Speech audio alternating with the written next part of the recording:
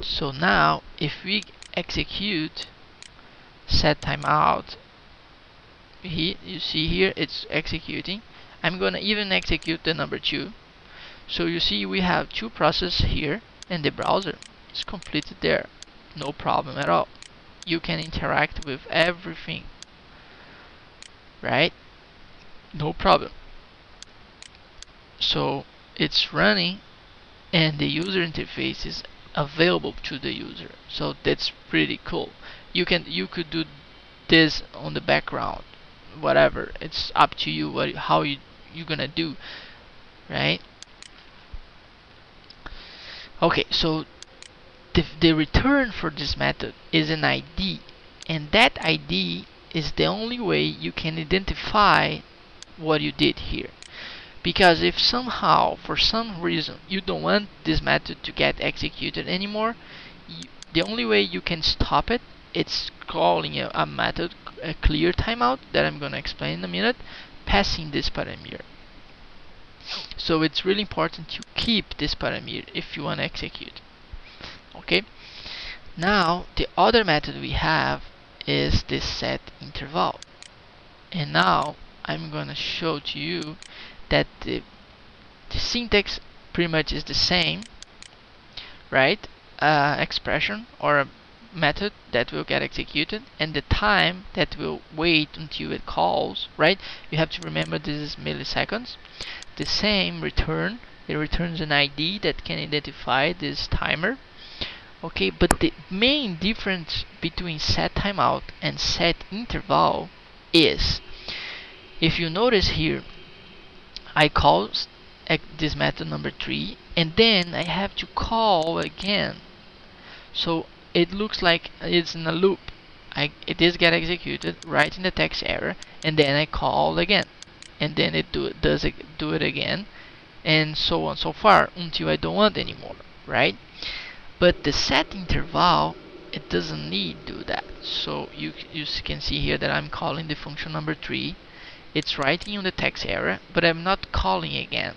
Why? Because this interval will get executed until you close your website or you call the clear interval. So this is the main idea, the main difference between set and timeout. The set timeout will get executed and finish. That's it, no more. If you want to do it again, you have to call it again. But the set interval, no, it's like if you want to watch, if you want to put a watch in your website, you don't want to make this all the time, calling a loop.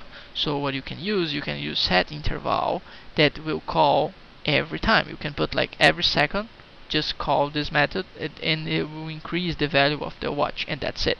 You don't need this method to call again and again. So pretty much this is the basic difference between set timeout and set interval. If we run the website now, you will see the set interval and set, it's the same. I can even have all of them now, no problem. You can see, good, perfect, right? So now we have the set interval and set timeout. But what if for some reason you don't want that method to get executed anymore? So what you can do, you can stop the timers. And how you can do this, there's 2 methods, clear timeout and clear interval. Of course, clear, if you call setting timeout, and if you want to clear, you call clear timeout. If you call set interval, you call clear interval, right? And as I told you, have to pass the ID of the return, because that's the only way you can associate it. The method can know which timer you want to close, right? You want to stop, because it can have more than one in your web page. So now if we run the website and we click in the set interval, set timeout, you see there are 4 going on right now. I can just stop, and everybody stop. All the methods are, you see. If we press the big loop again, the browser is closed and we can't do anything. We can have it here, you see, even everything stopped. Now it came back again. So until the finish, here everything's blocked. But here, it's just going on. If you press stop, it just stops. So depend on the situation, you might use set interval or set timeout. It's up to you, but you have to remember if it's important to keep the ID. And pretty much that's it.